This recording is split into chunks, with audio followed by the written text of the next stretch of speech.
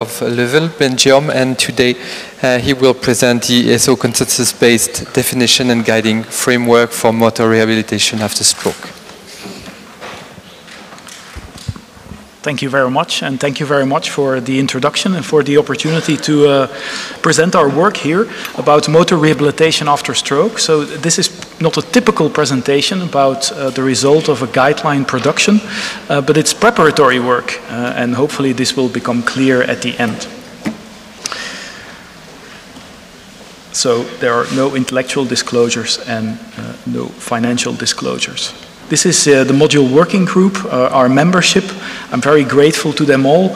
As mentioned, together with the co-chair, Margit Alt-Murphy from Sweden, this work was conducted, including some early career researchers as well, supported by the ESO head office and also by our mentors.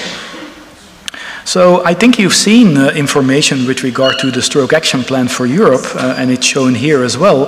There are a number of targets and also research priorities within 7 domains, and one of these domains, this targets stroke rehabilitation, improving management, outcome, and also quality of life. Now, rehabilitation in the Stroke Action Plan for Europe is defined, and it's defined as is listed there. But of course, there are several subdomains to rehabilitation, and motor rehabilitation is one of them. And among the membership of the module working group, there's not really a specific definition of motor rehabilitation. And we strongly believe that this would advance the field, together with also a framework expanding and explaining this definition. So this was the aim of our group, to deliver an agreed definition on motor rehabilitation after stroke, supported by a framework, and this framework would be a narrative review of the literature in order to provide a state-of-the-art overview of stroke motor rehabilitation domain. And ultimately, the aim of our work is to guide educators who have to educate people in the field of motor rehabilitation, but also to update clinicians who work with patients daily in order to provide them with a framework on how to approach the work that they do in the motor rehabilitation domain. And finally, also to allow researchers to identify gaps in the evidence base, because there still are gaps. So how did we go about the development of the definition? Well, this started with a panel of experts, a module working group. This was convened by the ESO Guideline Board and the standards operating procedures that were explained before by other speakers. This was followed as well for defining and convening this group. Then we used a 3-round process. So in the first part of the 3-round process, there was an online discussion about a topic, a first draft of the definition, and this concluded with an online survey. Now, the online survey was asking the members from the module working group about the agreement with the different parts of the definition. Then, based on the results of the survey, there was a second part, again starting with an online discussion of the results, a revision and a second round of survey. And a priori, we defined that we needed, for the different parts of the definition, 75% agreement among the module working group in order to accept that specific part of the definition. So finally, after the second survey that was conducted, there was a final online presentation of the results and some fine-tuning for the definition. Now also, and this is a next step, within the module working group, it was seen as important to consult clinicians that actually work with the patients in the domain of motor rehabilitation. So a convenience sample of clinicians consisting of MDs, PTs and OTs were talked to by the module working group. Their feedback was collated, and at the end of last year, this was discussed with a final fine-tuning in December. So here to present you the definition. So to be clear, this has not been accepted, but we're in the final stage of publishing this.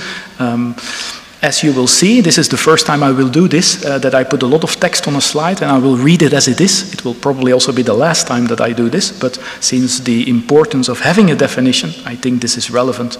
So the definition is the structure of a definition paragraph. So it's not just 1 or 2 sentences, because the module working group felt that this was actually too limited in scope to combine the whole field of motor rehabilitation into a limited number of sentences. So the definition starts with a topic sentence, and the topic sentence presents motor rehabilitation as a process that engages people with stroke in order to benefit their motor function, activity capacity, and performance in daily life. We see it as necessary for all people with residual motor disability, whose goal is to enhance functioning, independence, and participation. Next, there are 3 supporting sentences, or supporting parts, and the first part talks about motor rehabilitation striving to reduce motor impairments and improving functioning in activities through the mechanisms of learning and use-dependent activities. The trajectory of motor and functional recovery varies between patients and stages of recovery. And in early stages, behavioral restitution of motor function depends on underlying mechanisms of spontaneous neurological recovery. In later stages, functional improvements can be achieved by compensations. The second supporting sentence presents motor rehabilitation being guided by regular assessment of motor function and activities using consensus-based measures, including patient-reported outcomes. Results are discussed with patients and carers in order to set personal goals. And the final supporting sentence is the treatment, or focusing on the treatment as motor rehabilitation having a core element, and this core element is the incorporation of principles of motor control where patients learn to optimize and adapt their motor, sensory, and cognitive functioning through appropriately dosed, repetitive, goal-oriented, progressive task and context-specific training. And finally, there's a concluding sentence, and this is motor rehabilitation supports people with stroke to maximize health, well-being, and quality of life. So, besides this definition, we present a framework, and the framework expands on the different parts of the definition. At first, we present the ICF as the central concept, contextualizing it to motor rehabilitation. This is the overarching theme that we see within the motor rehabilitation domain. Secondly, and this is related to the first supporting sentence, we provide a summary of the biology of recovery, distinguishing between early versus late recovery, distinguishing between restoration and compensation. We see this as very relevant for the people who work in the domain in order to understand which expectations you can have in terms of the recovery process. Thirdly, and this is related to the second supporting sentence, there's an overview of widely recommended motor assessment and prediction tools. This is building on work from, for instance, ISRA, the International Stroke Recovery and Rehabilitation Alliance, who has done some work in this as part of their first and second roundtable, and now also the third roundtable. So again, this is building on work that has been done and bringing together the elements that we know in order to advance the field. And finally, we provide a summary of strongly recommended evidence-based interventions from recent motor rehabilitation guidelines. So for this, we reviewed the literature from 2016 until the present date. We considered the international guidelines that are available, and we saw where there was a match in the strong recommendations that can be, or that were presented in these guidelines. And this is a summary overview that we present. And I think for clinicians, this will be very helpful in order to see where the match is between these different international guidelines. So a couple of elements with regard to the discussion of the whole process. The expertise and the mixed expertise of the module working group, we see this as a strength, as well as the 3-round process. This may seem a lengthy process, and time-wise this is quite a lengthy process, but motor rehabilitation is quite a diverse field and quite a broad domain. So I think there needs to be some time in order to digest what you produce and digest the different knowledge that you hear, the input from the different members of the module working group. Also the consultation with clinical stakeholders, we see this as a strength of the approach that we took. As always, there are a number of considerations.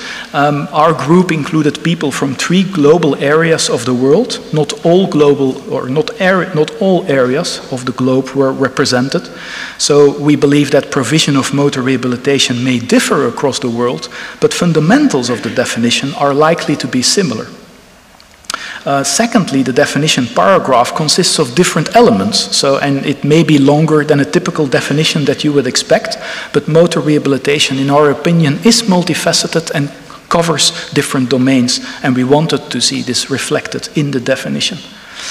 And finally, we talked about whether to involve the stroke survivor, whether to involve the carer in order to provide their input to the definition. And although this was discussed, we took the approach of not doing this at this stage, because we believe that a definition that is straightforward for everyone will probably not cover the specificity sought after by professionals. And this was the first aim, to inform the educators, to inform the clinicians, and to inform the researchers.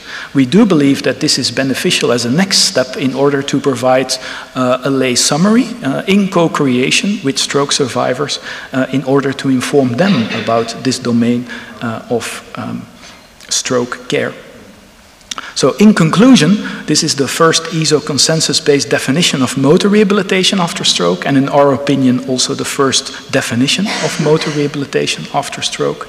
And it's the basis for producing ESO motor rehabilitation guidelines. This is the current step that we are doing now in order to advance the domain and to build on the summary of knowledge that we present, and in order to produce PICOs specific for the motor rehabilitation domain and subsequently recommendations for clinical practice. Thank you very much.